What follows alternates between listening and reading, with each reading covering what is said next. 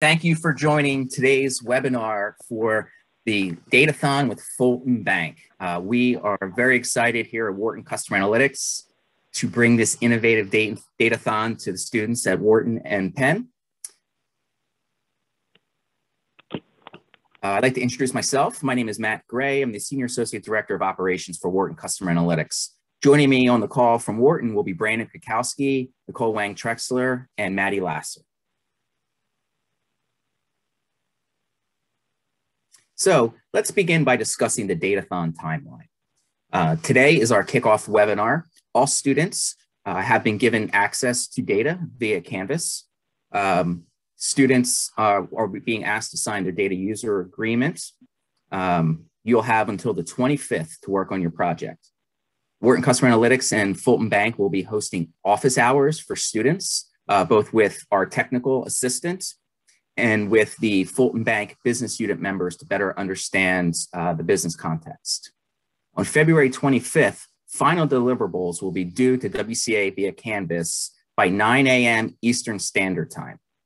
On February 26th, we'll have final presentations from 12 p.m. until 2 p.m. The virtual student presentations should be on average about 8 or 9 minutes. And winners will be selected from a judges panel made up of Fulton Bank and WCA leadership. And as a part of the Datathon, students will be competing for cash prizes. The first place team will win a $1,500 Visa gift card. Second place, a $1,000 Visa gift card. And third place, a $500 Visa gift card. So now I'd like to turn it over to Janelle Rolfe, Senior Vice President, Chief Data Officer at Fulton Bank. Good morning, everyone. So excited to be here and kick off this Datathon. It's been a long time in the making, and we couldn't be more excited that it's actually here. So welcome. If you can move to the next slide, I'm just going to cover a little bit of the background about Fulton Bank. Hopefully, many of you have heard of Fulton Bank before. We just recently expanded into the Philadelphia market, so you may see some financial centers popping up. But you can see we've been around for quite some time. We opened our doors back in 1882. We're $25 billion in assets today, so we're considered a mid-sized bank. We proudly serve 5 states, including Pennsylvania, New Jersey, Maryland, Delaware, and Virginia. We have about 3,500 employees, more than 200 financial centers, and about 300 ATMs. So we are headquartered right here in central Pennsylvania in Lancaster, PA, but we have teammates spread, out all over our 5-state footprint. So we solicited 5 lines of business to partner with us in this initial pilot for the Datathon, and those are commercial, consumer, finance, human resources, and operations. And so as we formed those teams and developed the business questions, we paired each of those teams with a liaison from the Chief Data Office, someone in our data science and visualization role. So I'm going to turn it over to my teammates, and they're going to talk a little bit about each of the respective teams and a little bit about the data.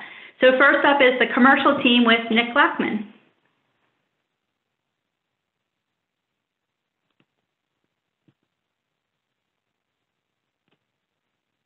Nick, are you there?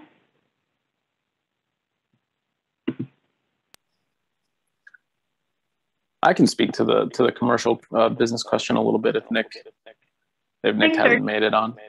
Appreciate it. Yeah, sure. So yeah, essentially the commercial team is trying to create some sort of prediction model so that we can create recommendations to our customers. And so much like Netflix needs to recommend movies that are accurate to your tastes, we have that approach with our products, whether they be checking accounts, certain loans, or other commercial products.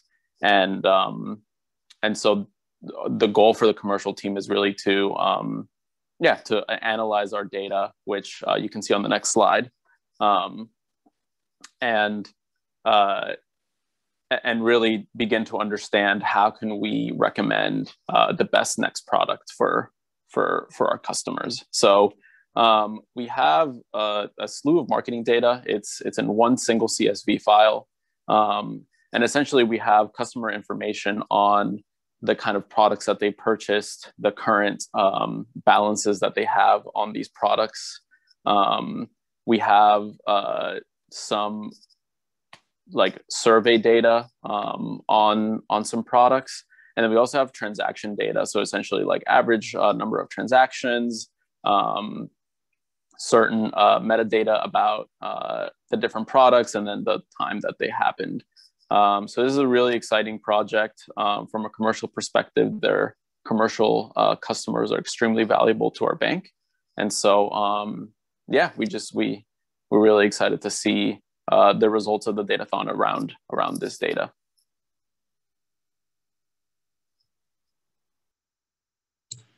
All right, yeah, my name is Otis. I'm part of our lending and risk team, and I'm working with the consumer team for this. So we're looking to create a model that segments and identifies customers who are most likely to churn and predict when they are likely to leave. We're also looking to identify products that are likely to retain customers. So kind of the first part is just a customer churn model. In the current state, we don't really know why customers leave Fulton. We have guesses, but nothing that's even coming close to being data driven. So this is a really exciting opportunity, and everybody on our team would find this very useful.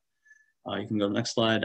Yeah, so our data, it's pretty simple. It's just one CSV, about 650,000 rows by 153 columns. This is definitely going to get pared down when we work with it. That's what I've been spending the last couple of days on figuring out where to exactly filter. Like our data goes back to 2013. We're probably going to filter on 2018 and after, just due to various columns having missing data. And we're kind of trying to pare down the columns as well. But if you're on my team, we will talk more about that offline. But the current data set as is, there's 410,000 open households and 250,000 closed households. And the data ranges from, segments and generations, which is how we kind of segment our customers in general. Like logically, business users think about what kind of assets you have versus how old you are. We have things like balances, total and through various product channels, the actual products that you have, whether it's your starting product, your last product, how many you have, your depth and your breadth, and different consumer behavior ones like, do you have kids? Do you have dogs? Do you use Uber and Lyft? All of these things will hopefully paint a good picture of kind of people tend to stay with Fulton and leave Fulton. So we're open to a lot of ideas of the different models we can kind of use. The last couple of days, we've been trying to prep our data for at least a logistic regression model, but there's a lot of options out there, and we're really excited to discuss all the different ways. So the kind of the first steps is that paring down our data, and then we can kind of go from there. Hi, so this is the finance team's question. What we're looking to do here is something similar to what Otis had talked about. What we're looking to do is really focus in on the millennial and younger generations. We're really looking to identify how to attract those generations and retain them. So there's going to be a bit of an analysis into the different products that these customers have, as well as more of a churn model to understand how these customers, or why these customers are leaving. So this will be a very interesting two-sided type of problem, to where we're not only looking to attract the customers, but also make sure that they stay with us over the long term. Thank you. So what we have available here as far as data goes is we have about 135,000 customers per month, as well as approximately 600,000 accounts per month. Again, this is all millennials or younger. So we have all of their account level details, so their products and service names, a summary of their transactions. We have open and close dates, opening locations. Then we also have more of customer level detail to where we're getting into where are they located, their specific age and generation bin, and then what business segment they were assigned if they have a business relationship with us, or what consumer segment they were assigned if they have a consumer relationship with us. So this will be a very interesting two-sided question. I think it'll be a great challenge, and I'm hoping you all enjoy it. Thank you. So my name is Sergio Monsalve. I'm a data science and visualization engineer here at Fulton, and I'm the Fulton liaison for HR. So our question really is maybe one layer back from the customer, and it's concerned with the people here at Fulton. What we're essentially trying to find in our data is the limiting factors and the factors that contribute to our diverse talent retention. So this means that we've identified employees of color at Fulton, and we've essentially aggregated a lot of data around that. One of the things that we want to analyze is retention prediction. So essentially, what is the probability of retention versus attrition, depending on different factors and identifying data of each customer. So we have recruiting data for all applicants for the last 3 years. They have some demographic information. We also have employment history for the last 3 years. And we have the employees' movement through the organization, whether they're an internal hire, whether they applied to another position, whether they got a promotion. And then we also have engagement data for the last 3 years. We have an employee engagement survey that kind of measures that data at the business unit level. So it's not at the employee level, because as you'll see with our data, we have a lot of barriers around confidentiality and personally identifiable information. And so I think it's a really great opportunity to work with a data set that most people would not have access to. That's really exciting and really impactful for an organization, really at the people level, which obviously impacts our performance and our customers. So yeah, really excited to see all of the results and to work with you all.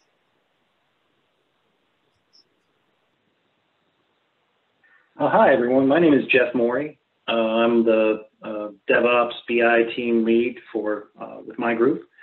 And this problem is a very fascinating problem from multiple dimensions.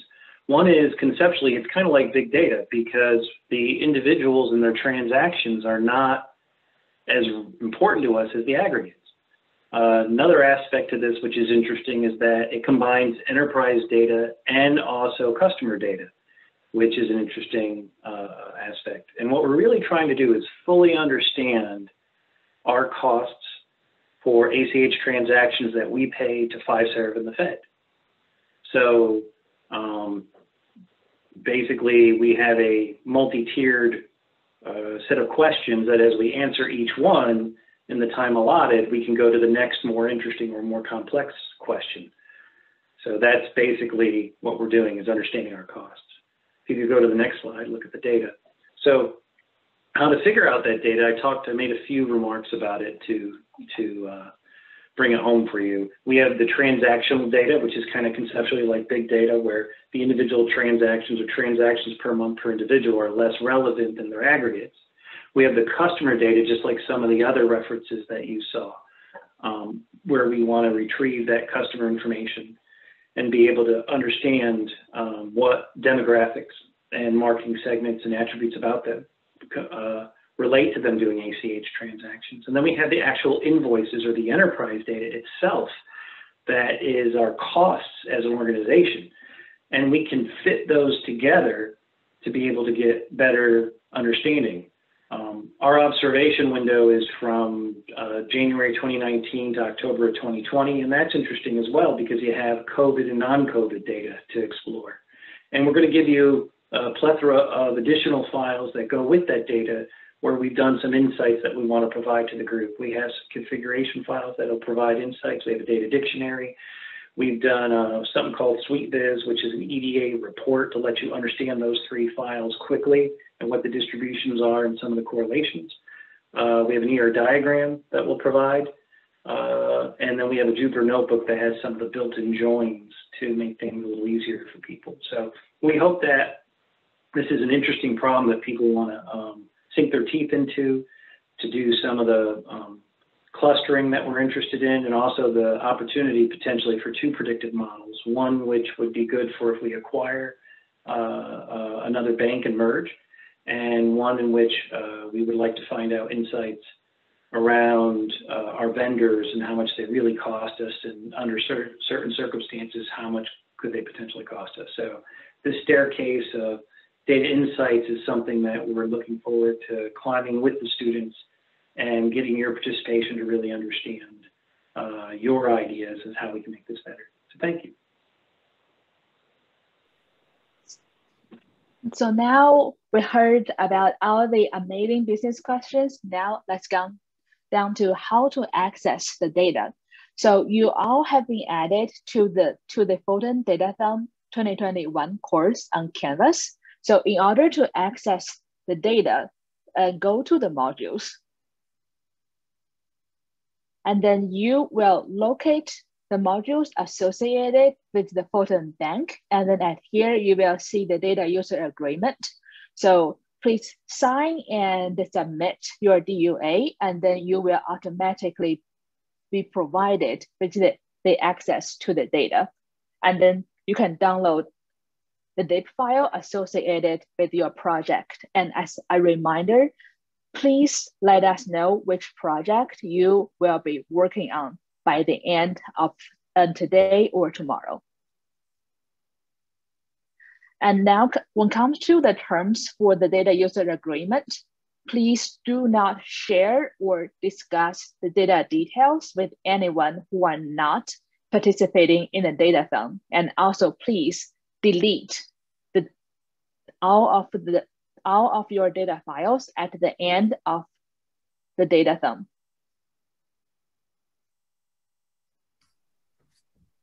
So in terms of the team structure, we have mixed teams. So we have teams that are made up of Fulton Bank and students. These consist of 3 or so Fulton Bank line of business members, 1 Fulton Bank Chief Data Office member, and 3 to 4 students from Penn with strong technical training and interest in the subject matter. And then we have student-only teams. These are made up of students from across the university. They were formed from different colleges at the university.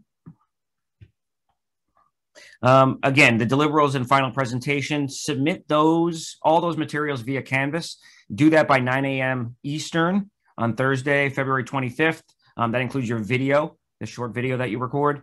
You'll be notified by the end of day, meaning 5 p.m. Eastern on the 25th if you're a finalist.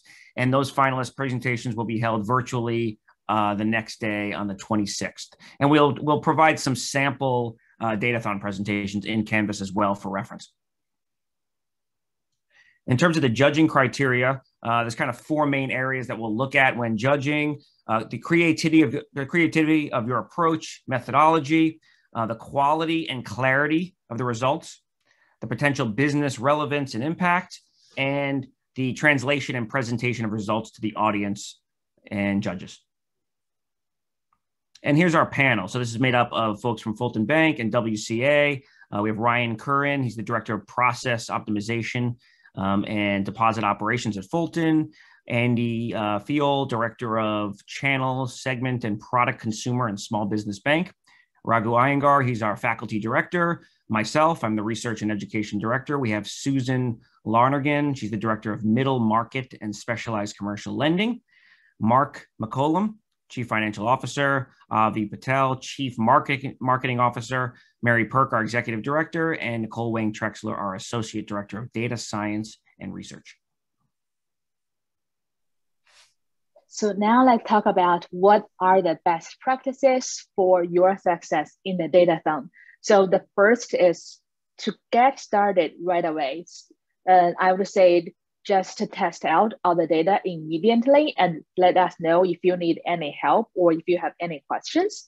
And then in terms of the recommended processes is to start by to explore and learn about the data, and then to identify the goals, and then to form the hypothesis that you have, and then write codes, and then build your models, and then at the end to create your final presentation. But in the meantime, if you have any questions in the entire process, please let us know. So we have two kinds of the virtual office hour. So for all of our students, one is the technical assistant being provided by us. So if you have any data related questions, here are two virtual office hours. And then if you have any question regarding to the business element that related to the business unit with the Fulton Bank, there's also a virtual office hour on Monday, on the February 22nd at noon. I think now we are open to the questions.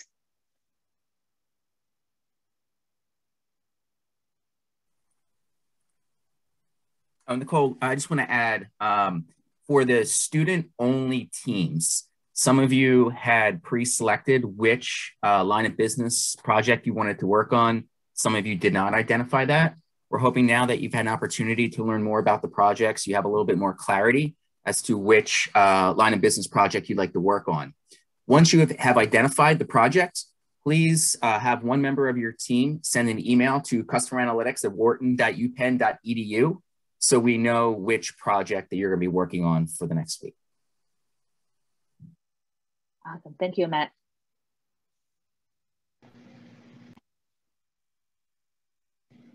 Is each team only supposed to do one project?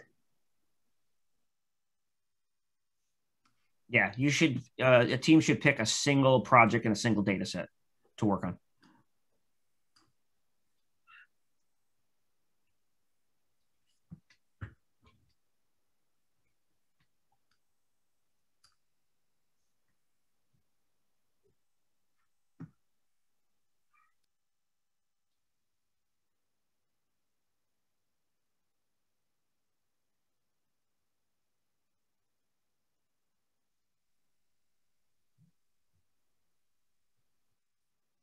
If anyone's not clear about anything, now would be the time to ask while everyone's on. So we'll give it another minute or two. If not,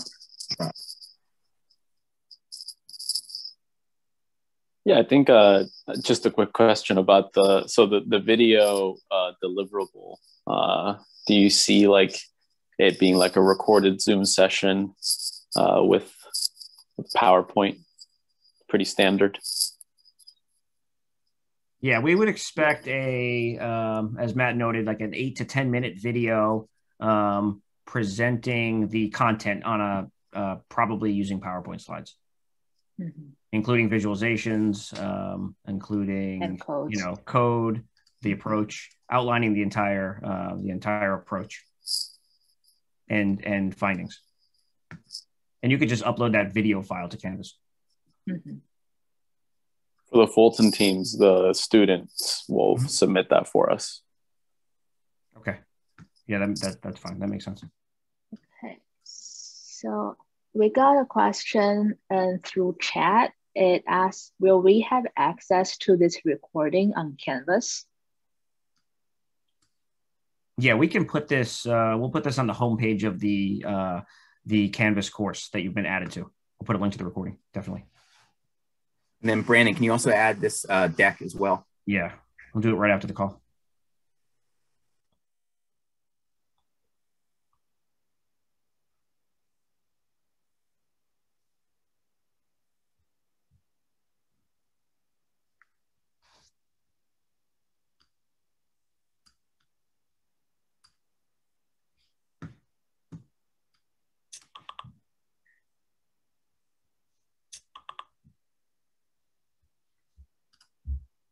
Okay, last call for questions. If there are no other questions, we'll go ahead and end the call. Sorry, Matt, just for the sake of the group, I know this question came up before. So the original submissions are due Thursday morning at 9 a.m. With the 10-minute video, the PowerPoint, and the code. For the finalists that move forward to the Friday virtual live presentation, what would that look like? Is it the same recording, or do they make a new recording, or new presentation and just do it live?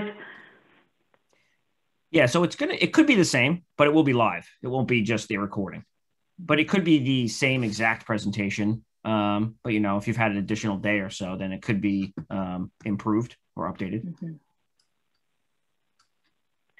Thanks, that's helpful. Yeah. In our last Datathon, Janelle, we noticed that some of the teams had, put in, maybe some additional visualizations or cleaned up some of the copy a little bit, just maybe make it a little more visually appealing. So it's just, they had that extra time, so they went back and just re-examined the deck and refined and retuned a little bit of what they wanted to present. And then it's also up to the teams if they want to have everyone on the team do part of the presentation or just one person do the talking. There's no rules around that, right? No rules around that. In our previous Datathon, we found that generally one or maybe two people would present just because of the amount of time allocated. Great, thank you. And one other thing, Janelle, and for everyone, one of the other things we noticed in the last Datathon is some of the teams, they incorporated some of the initial judges' feedback in their updated deck. Okay, so I see another question. It says, for teams where parts of the team are the Fulton Bank employees, how should we reach out and communicate with them? So the answer to that question is, yesterday afternoon, I added all of the students into the appropriate Fulton Bank employee line of business Slack channel. If you do not have access, please reach out to me directly and I can resend the invite. But the Datathon workspace includes channels for each of the projects, a general channel, and that would be probably the best place to start in terms of communication. And we also sent an email introducing all of the members yesterday as well. So look for an email from Maddie Lasser regarding each line of business that included the employee information and student. And I see another question. It asks, based on the past Datathons, are there any specific characteristics that sets apart placing team from others? I wouldn't say there's any particular characteristics. It's going to be, for the team, it's going to be the characteristics of the presentation. So we've had students participate from all across the university. We've had winning teams from Wharton, winning teams from engineering, winning teams from the School of Design. So it's not so much the makeup of the team. It's really going to be focusing on that final presentation, how well you, translate the results to the judges, the audience, how well do you communicate the findings. And then also think about just the clarity and the quality of the approach. Does it make sense for the business questions that you're trying to address? And is it creative? I'll definitely mention creativity is definitely something that we will look at. And then just think about the potential overall value to Fulton, specific to the business unit. And I think to add on one more point to that is also it has to be easy to implement, because otherwise if it's only all very theoretical, then it's going to be very hard for the Fulton side to be implemented. Yeah, that's a great point.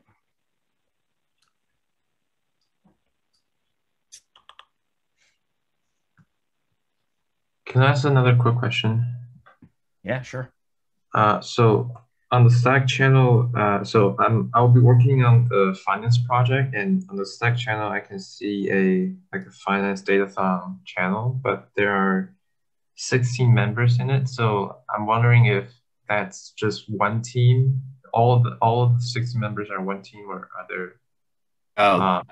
That's because the WCA team is included in that channel. So we kind of are there just to monitor what's going on. So okay, so that'll be where we communicate with the team, right? Yes, correct. Yeah, I see it in there right now. Thank you.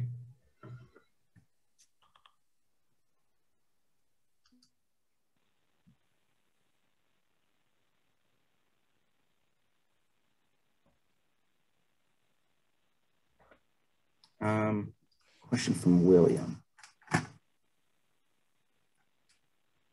Yeah, William, to answer your question, you were placed on a student-only team with Margaret and Catherine.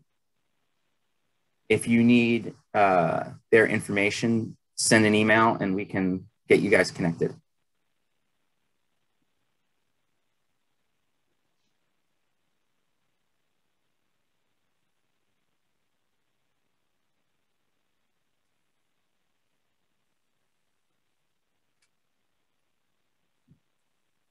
Yeah, and I think, William, just to follow up on that, it looks like when you registered, you selected student-only team. That's why you were placed on a team of other students.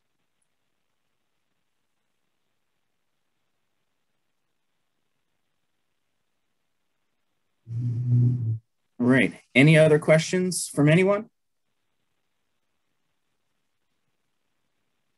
I think the only other thing I would add, this is Janelle, is that, the main objective of this is to learn and have fun. So I really look forward to seeing what comes out of it. But at the end of the day, the number one priority is learning and having fun. So good luck, everyone.